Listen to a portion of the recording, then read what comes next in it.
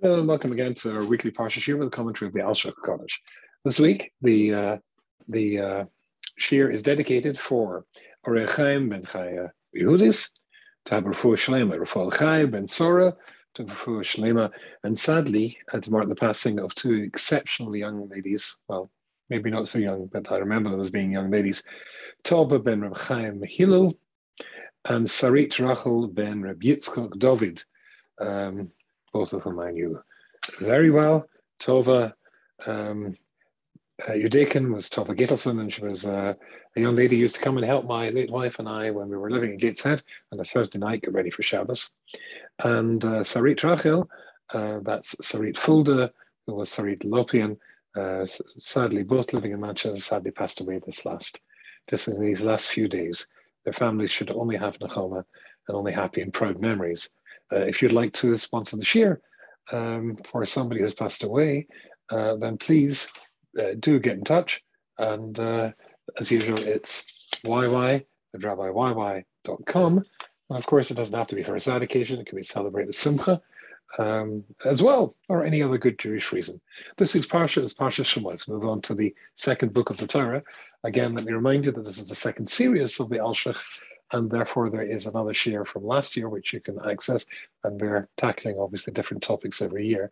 This year I thought that the topic would be interesting for us to tackle is Moshe Rabbeinu after he flees from Mitzrayim, after he's killed an Egyptian guard who's trying to kill a Jew, and he has to flee, and he finds refuge eventually in the house of the man who's going to become his father-in-law, Yisro, but not only his father-in-law, but one of the greatest Jews. He becomes a Jew and becomes one of the greatest Jews of all time.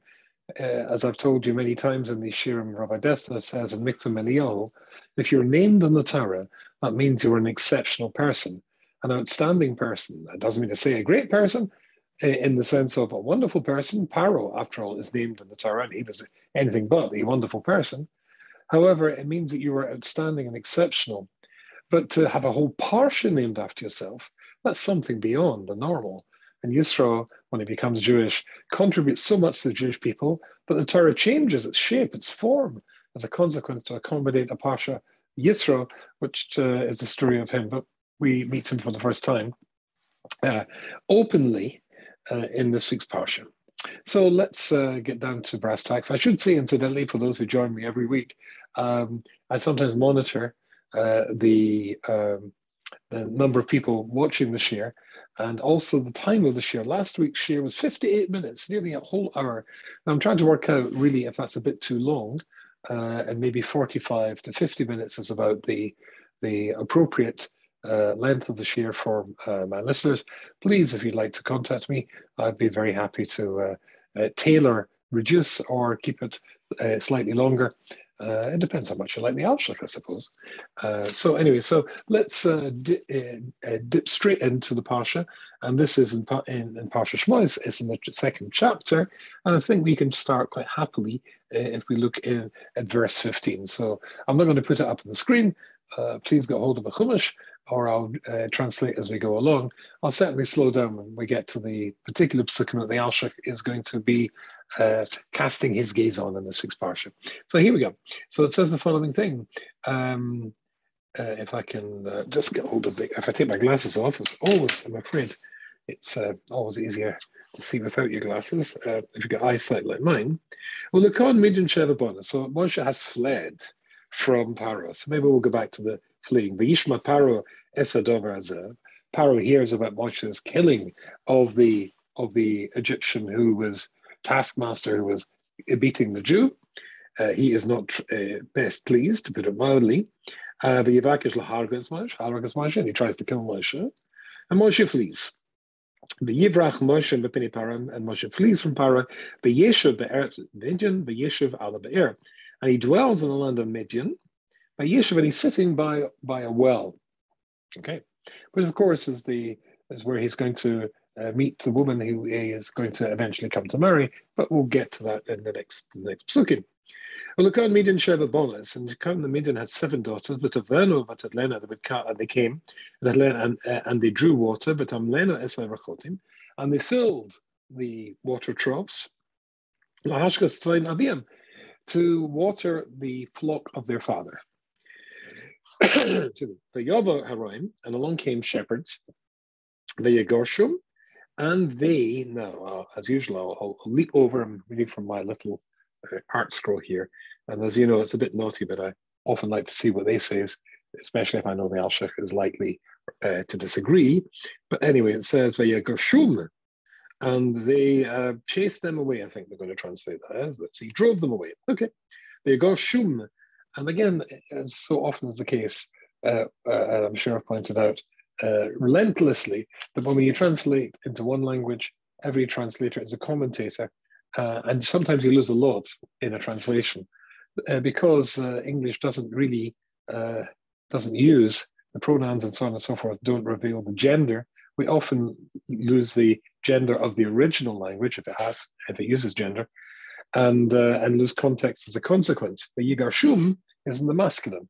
It should be, as the Alshich will point out, the second be Yigarshun, which would be the feminine form. Anyway, they drove them, women, away. V'yakam Moshe v'yashian, and Moshe gets up and saves them. Saves them from what? Being driven away? Saving is a bit of an uncomfortable word for just somebody being driven away, and he stops them being driven away. Anyway, v'yashik is to tell them, and he gives or waters their flock. But the Vano El, and they come to Rula, Vihem, Yomar, Madu, Mahara, Bahayam, why are you back to Maharton, Bahayam? Why are you back so quickly today? But Tamana Ishmitri had said, an Egyptian man saved us from the shepherds, the Gam Dolo, and he drew Dolo. He drew twice, Lono, Bayashkas outside, and he watered the flock. Then there's a little bit more, and the Pasuk tells us how bad it was for the Jews in the shrine. And then it returns and tells us, Yisro Chosnam. In between then, it says that Yisro gives his daughter hand in marriage to Moshe. There's a million bits of seconds of history that's elapsed between the two. Anyway, so there's only a hint of what's going on here. Maybe I'll read a little bit more before I start jumping. And it says, Moshe was happy to live with the man. And he gives his daughter Tzipporah's hand in marriage. But the Medrash says that, in actual fact, Yisro, terrified of the reaction of Paro if he realizes that he's been offering sanctuary to a fugitive from Egyptian justice, then he would be in serious trouble. So he put Moshe in prison, and he was really left there to rot. Had it not been for the secret intervention of Tzipporah, Yisro's daughter, and during that 10 years, that secret liaison with, of course, Moshe behind bars, but despite that fact, there are conversations, they're changed, she embraces Judaism and eventually becomes his wife. That's itself is filling in an interesting gap, because when we go to say that Moshe was content to dwell with the man and becomes the shepherd of Yisro, then there's obviously a lot of time has passed. Anyway, let's see what the Alshich has to say on that. And I want to share with you this week, because I'm going to share the Alshich, I'm sure won't mind, sharing last week the Alshich we shared Rabbi Yerucham. And this week we're going to share a sefer called Ber Yosef. Ber Yosef is a wonderful sefer, Rabbi Yosef Salant, and I've got something to tell you that he has to say here as well, which I think you will enjoy. Anyway, so let's do some classic Alshich analysis of the psukim we've just read. And we're only going to really analyze Posuk Tes Zion, that's 16 and then Yud Zion and 17, only 2 psukim. But this will give you, especially if you're joining us for the first time, a very classic insight as to how the Alshich views this. Now, there is, because in my Alshich it numbers them. No, it doesn't number. I numbered them. Well, I numbered them anyway. So he's got about 10 questions here to ask in just 2 psukim, because of course nothing escapes his analysis, bearing in mind that the author of the book is no less than HaShem Yisborach, written down by his scribe Moshe Rabbeinu, and God's very good at Hebrew, as I sometimes quip. However, I'm being quite serious, and therefore there are no words that are extra, no misspellings, no typos. So therefore, when a word or a posuk says something in a certain way, it's meant to, it's significant, it signifies. And if it doesn't make sense, you've got to ask yourself the question, well, why does that not make sense? To find out why it's written that way. and you get a whole new perspective, a whole new insight. So here we go. Roy lost his lead, and the Alshich almost always starts that way, and says it's fitting that you should consider. This means he's about to advance a number of observations or questions for your attention, leaving you often think to yourself, oh, why didn't I spot that? But it says, Lama Yisper Lono Shutaveno Betadleno Betoveno Betadleno Betovaleno. Why does it say that they came and they drew water and they filled the trough? If they came to the bear and they filled the trough, by definition, they drew water. I don't have to say that. Magam Mola Sutadleno. So when it says that they drew that, they drew the water. That is part of when they filled the trough. They must have drawn the water. 2, the odd omrut soinavihem. This is very interesting.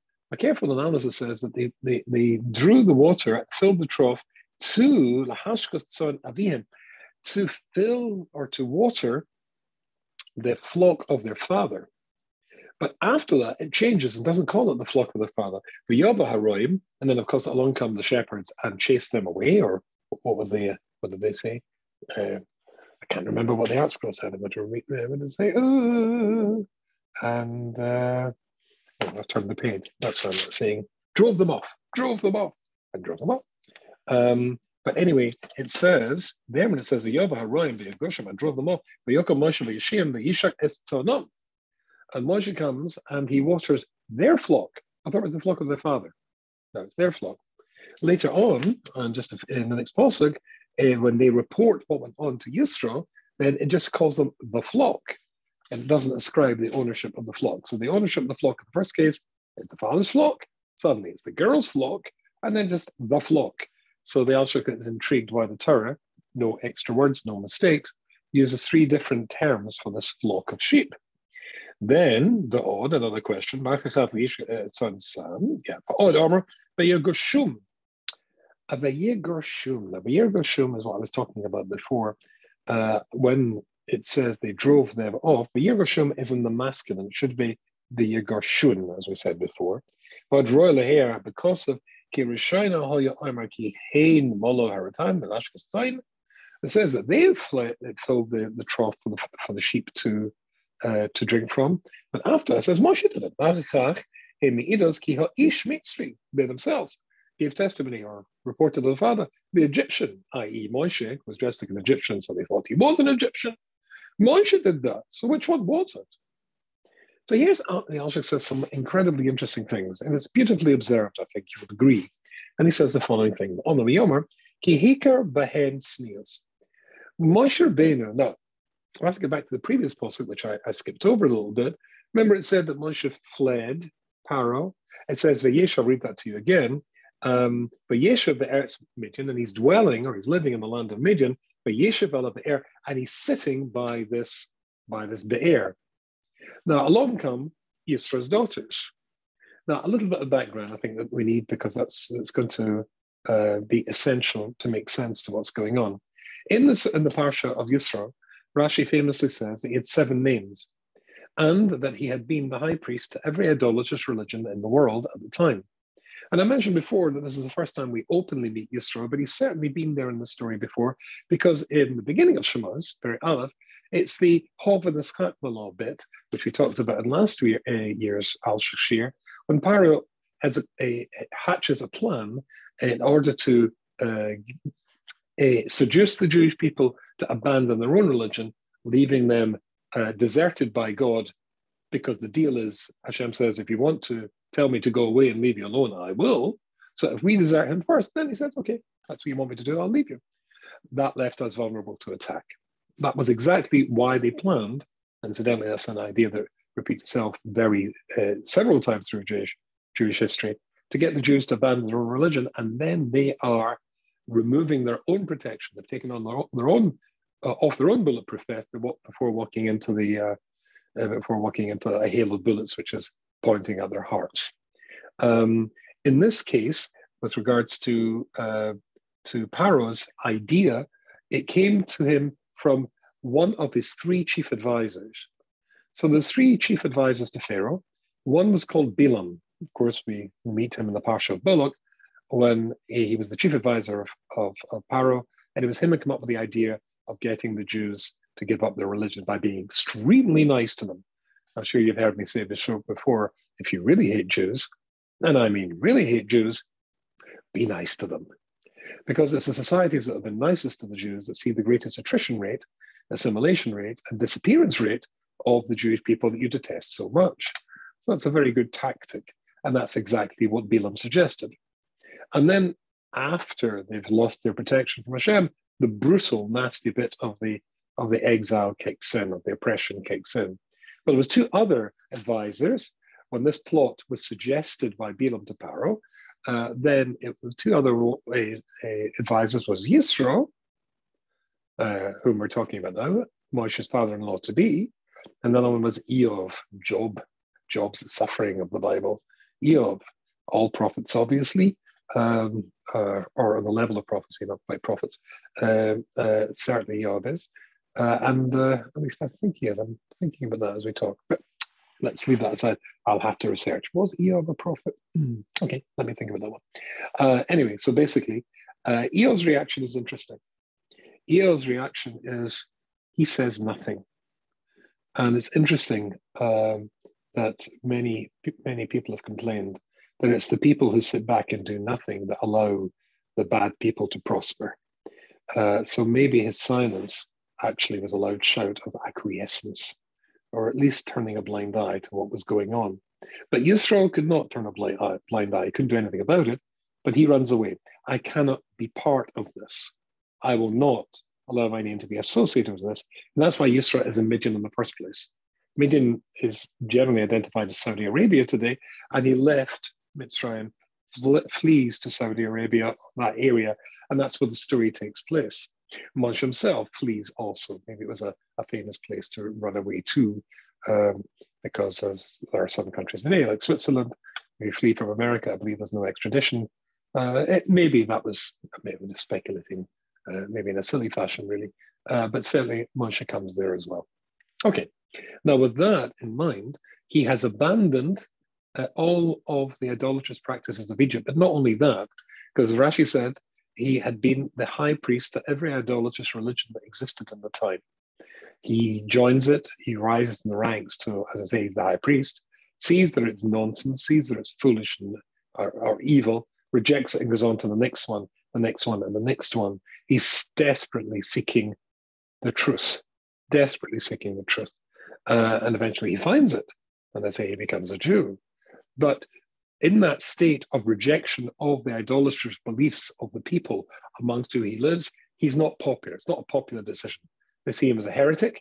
They see him as a traitor to the ideals, and philosophy of the general world.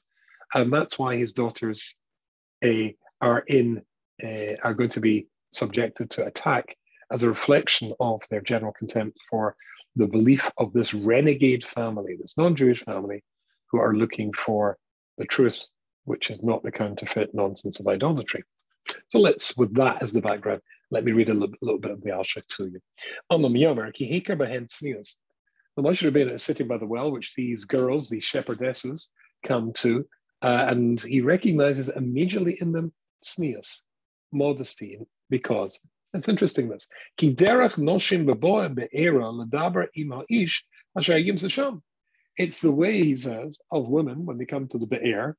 It's a very social, people coming to the well, and no running water, of course. That's what people would socialize, would get together. You'd meet your neighbors, you'd meet people at the well drawing water, and you would often engage them in conversation. I know when these young women come and they see this stranger here, and not just stranger, a strange man, it's obviously interesting. He has to be intriguing to them. And that's what he says. He's a stranger, he's a foreigner. And he doesn't come from their land. Normal thing for them to do would say, who are you? Where'd you come from? Which part of Egypt do you come from? At least have some sort of conversation. Hello, how are you? Who are you?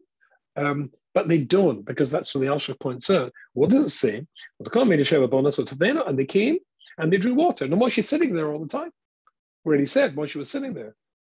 And they don't engage him in conversation. So Moshe immediately sees in that tznius a very, very important quality. Tznius applies to both men and women, certainly for women. And he sees that important and unusual quality in that world, modesty, sexual modesty and barriers between the genders. That's a uniquely Jewish value. It certainly was in that world. And they don't engage in conversation. But the general social interaction you would expect, the normal interaction between the genders that you would expect. And Rashi famously says in Parshas Kedoshim, wherever you find barriers separating the genders, that's where you find automatically holiness. So there's an indicator there, a sign flashing to Moshe Rabbeinu. These are unusual people, these young women. Ki'im v'tavena, they came, and they immediately draw the water and they fill the trough. They don't start talking. And neither side, Moshe doesn't talk to them and they don't talk to Moshe. They didn't speak to him because they were embarrassed, they were shy, they were tzniistic. But there, the Yoshevel there, and that's what I say, Moshe sitting in that bear, okay, and they sat there and they each one did whatever they were doing. The women have already explained, it doesn't say what Moshe was doing, but they didn't engage in social interaction, they didn't engage in conversation. And indeed, in the frum world today, that's exactly what would happen. If you're standing at a bus stop in Yerushalayim, yeshiva bocher, and there's some seminary girls there, or a seminary girl there, it might be in the normal world just to gently say hello. That's not what would happen. There's a value that's just being reflected here. The barriers between the genders that Rashi says, which innately invites Kedusha. So the Oid Shem is another point here. So you might think, oh, maybe it's because it was a foreigner, maybe it was just racist or chauvinist or wanted nothing to do with this strange-looking fellow. But really, the shepherds from their own country, they were friendly with them. No, because immediately, what did it say? They filled the water, and the Yova Haroim Yoshim. And along come the Roim, and they immediately throw them away. We're going to see, or drive them away. And we're going to see exactly what really went on there in just a few seconds' time. So it's not that they spoke to the men. The men hated them. These were heretics. These are women that rejected the gods, and therefore they wanted nothing to do with them. They had nothing in common with them. They shared no beliefs with them. That's why that's why they drove them away. That's why Moshe interposes himself between them, saying that the values of these young ladies reflect Jewish values, and he comes to their rescue. And Moshe then intervenes. And in the slightest concern that they might kill him, this is a mitzvah. You got to protect people like that, protect young women. Omar Basin is on, and he quotes the Medrash Rabbah. And the Medrash Rabbah should bikas lo onsen the Yocham Moshe Yishim. It wasn't just that they drove them away so they couldn't water their sheep, their flock. They tried to attack them. They tried to violate. They tried to rape them. And Moshe stops that. So listen to this. Omar Basin is lo onsen. They try to, as I just said, to violate them. And Moshe comes and he saves them. And that's what it says in Devorim. It's talking there, in the Torah, it's talking in the context of a young woman is walking along the way, maybe outside of the field, and she's taken and grabbed and raped, and she's engaged to be married to somebody else. It could never be seen that she acquiesced. There was a liaison. Because she's in the middle of the field and she couldn't shout, nobody's going to hear her. But here they shout out. That's what it says. But actually, nirmas, because that's what the pasuk says. But Omra v'yegoshum, and they, it's in the masculine, chase them away. Now, as the Art Scroll reasonably translates it, it's that they chased the woman away. But then it's the wrong Hebrew there. V'yegoshun, it should say. But here it means that the woman chased the men away. How did these young women chase these strong shepherds away? Because when they came and they drew the water and they filled the troughs, as the Yov arrived, and straight after that, as the pasuk says, along came the shepherds. Etzam is chaber behem to grab them. But as the Gershom hain, but they chased the men away. Hain, the woman, esaraim me'alehem betzaka by calling out, "Help! Somebody help me!" And of course, there was somebody there to help them, and that was Moshe Rabbeinu. Kitzaka and the Aris Lavachish Mashiach, because they're looking for somebody to come and help them.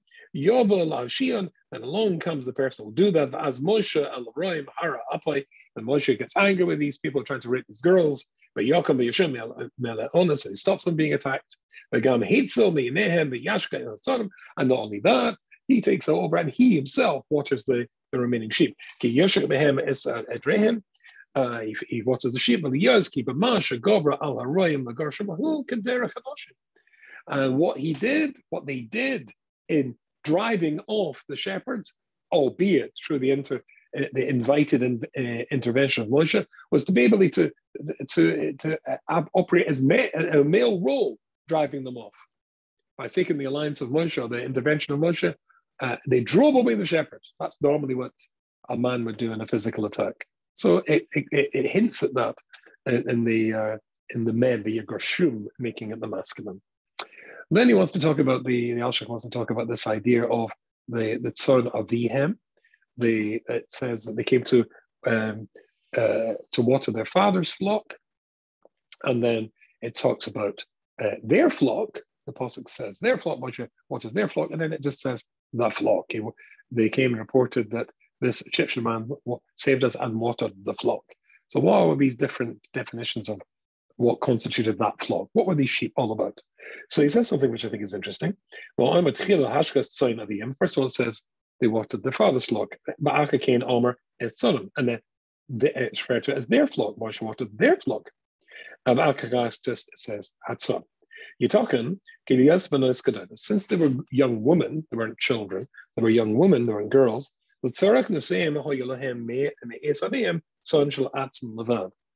in the world in those times, it was very often the woman, a girl, would be given a dowry, and the dowry would easily be, this is discussed in the Gemara many times, time Basil it's called, being the property that a woman brings into a marriage. There is dowry, and there's time Basil, that is, she can bring in property into the marriage, which she retains ownership of, and then there's property she brings into the marriage, which is a gift to the husband. And that is going to be just generally a dowry. So he says that as these are young women, it's not impossible to imagine that the sheep, some of the sheep belong to the father and some of their own. Okay, it's part of their dowry. But son shall be him, and therefore, so now they've got some of the sheep are theirs and some of the sheep belong to the father. Who would you expect them to be watering? What sheep would you expect them to water first? Well, obviously the fathers. If they have a Jewish sensitivity, there's a mitzvah of kibbud avim. So here's another interesting insight into these young women. They water the father's flock first. That's why it says they go and they draw water for their fathers. But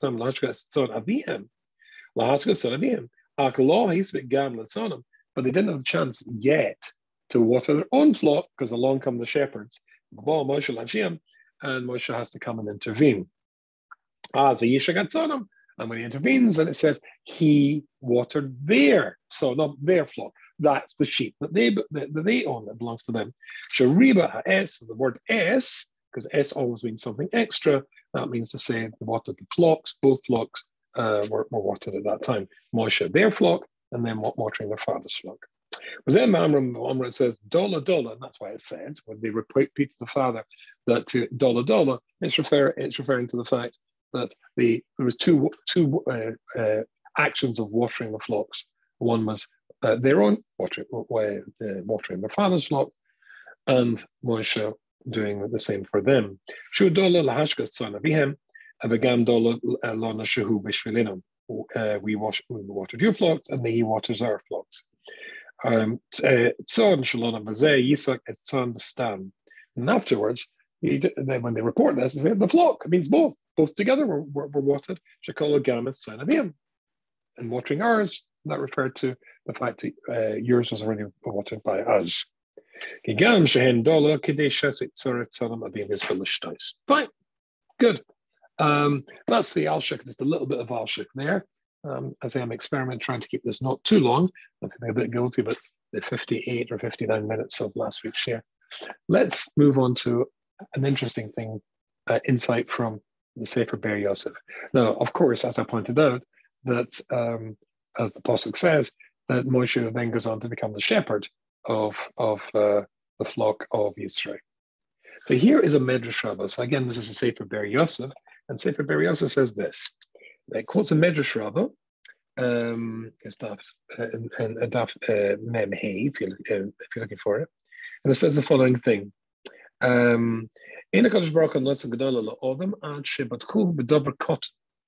Hashem doesn't give or doesn't appoint somebody to a position of greatness until he's first tested and tried them in a minor, a junior position. That's to say, Harry and Chol Shnei Gedolei Ha'olam. You can see that with the two of the greats of Jewish history of the world. Hashem tested them at something small, but subsequently promoted them to greatness because of the passing that test. Now they would be in charge of something great. David was tested through being a shepherd. I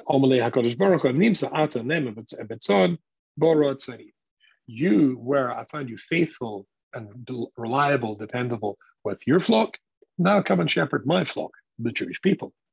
This is the Medrash. Became Moshe, who Omer B'yan against Sinai. And same with Moshe, as the Pasuk goes on to say, as I told you, he shepherded Yisro's flock. Same idea. Local Kodesh Baruch Hu Israel. Hashem took him to therefore look after Klal Yisrael. Fine. And we've got another Medrash. And this makes the point even stronger by giving us details. And again, the Medrash says, Hashem judges or tests a tzaddik first before he appoints him to position within the Jewish people. He tested David by being a shepherd and found he was a faithful shepherd. What happened? When David used to let continue grazing with his flock, he would hold back the older sheep so that the younger sheep could graze first, because the younger sheep can only graze the soft grass, the easy grass and the easy shrubs, soft, whereas the older sheep with bigger teeth, they can still eat the more difficult grass, or harder grass. And so that's how David looked after the sheep. Seeing that he was so concerned, then Hashem gave him that, realizing that sensitivity, then he would be perfect to be the king of the Jewish people. That's what it says. After Moshe, again, he tested him through being a shepherd. And it says there,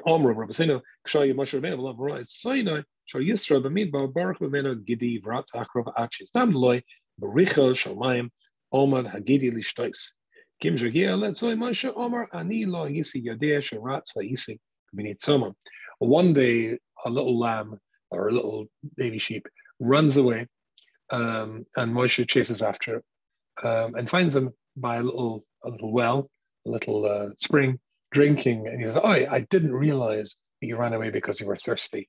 He then takes the sheep on his shoulder and carries the sheep back. You were poor thing, you were tired. And he carried him back to the flock.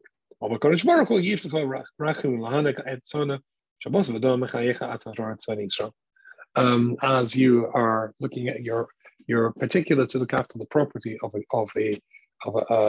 man, of a human being, a man of flesh and blood, i.e. Yisro, you look after his flock so nicely, you go after my flock, the Jewish people. That's the two midrashim. And Rabbi Salant asks the rather obvious question. That's illogical. We're all familiar with the concept of, I think it's got a name, is it Murphy's Law or something like that? When somebody is promoted and promoted. He's good at the job, he gets promoted to the next level, and the next level, the management position, and the senior management position. Eventually, he gets promoted because of his capabilities and abilities to the point where he can't be promoted anymore because he's been promoted to the point of his inabilities, when he's unable, when he's not qualified. And there's a certain irony there. But if somebody proves themselves to be exceptional in something small, does that suggest for one moment that he could be exceptional in something big? Imagine a child,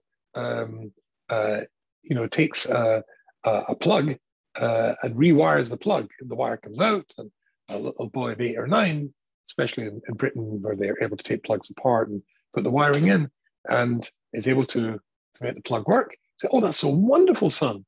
Great. Tomorrow I'd like you to rewire the entire house." That's a non sequitur. It doesn't make any sense. It's illogical. Just because the kid could do a simple job like rewiring a plug doesn't mean he could rewire a house. That's a big job. That needs expertise. You can look after sheep. You should look after the whole of the Jewish people. What does that mean? And here Strauss brings us a slant says something which I think is absolutely beautiful. Really, what it means is like this. It's hardly, he says, he's aware of this question. He's aware of that. That doesn't make sense.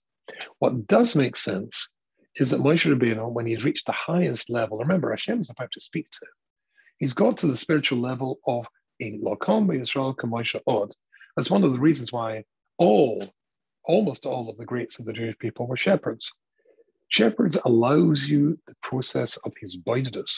His boidus means introspection, spiritual growth, and being able to be on your own to consider who you are without the bilbul, without the hustle and bustle of society and being in the middle of a city or the middle of a town. It was the ideal role or ideal job for somebody who's looking to grow spiritually. And of course, Moshe was the greatest who ever lived, and there's so many midrashim, and he brings many midrashim about Moshe Rabbeinu, what he did, who he was, his level, could speak to Hashem. But still, he's able to take that little lamb on his shoulders and willing to take that lamb on his shoulders and carry it back. That's the point.